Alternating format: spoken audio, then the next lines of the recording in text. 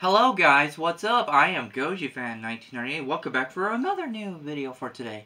Today I am doing another top list. In this new top list, I am going to talk about my top 5 wishes for Godzilla vs. Kong sequel. Now, the official name of the film is still unknown. While it still have working title of the film, like codename of the film was only called Origin. So I might still have temporarily call it Godzilla vs. Kong sequel for a while till we will get the official name of the film yet, but I heard there's also could be called Godzilla and Kong. So, like in my previous top list for my top 5 which is Godzilla 2023, I'm going to use my fingers once again for which number I'm going to do first until I get to the end. So for that said, let's begin for my top 5 wishes for Godzilla vs. Kong sequel. Okay, for my number 5, is there going to be more story on Hollow Earth? If this movie still has it set to have focus on more storyline on Hollow Earth with Kong's new home, I can't wait to see what's going on around Hollow Earth like we saw it in Godzilla vs. Kong. So I hopefully will see another surprising monsters are going to be in it who's on Hollow Earth. Hopefully there will be more. So that's going to be for my number 5. Okay, for my number 4, well, the music in this movie is going to be good. Well, the music was going to be composed by the same guy who composing Godzilla vs. Kong, who's brought in, and hopefully he'll have to make his newest track like he did in the last movie. And I really hopefully his score will be way more cooler, much like goes back to the old school of Akira Ifukube style. Well, for what I like sometime.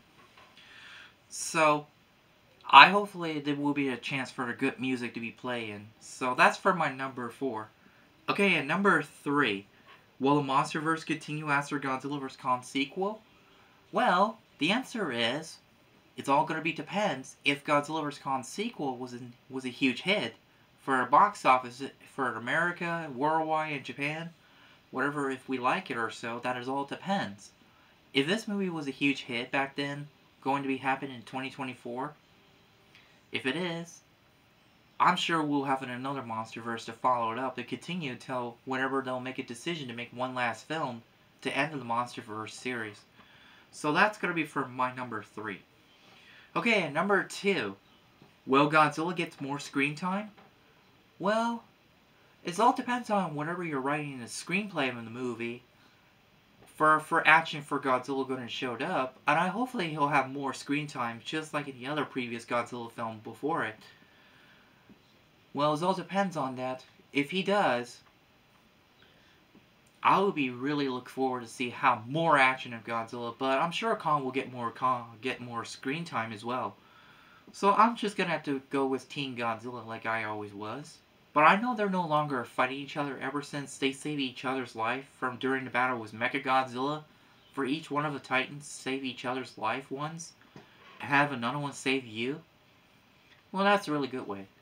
Okay, for my number 1, who's going to be the next villain?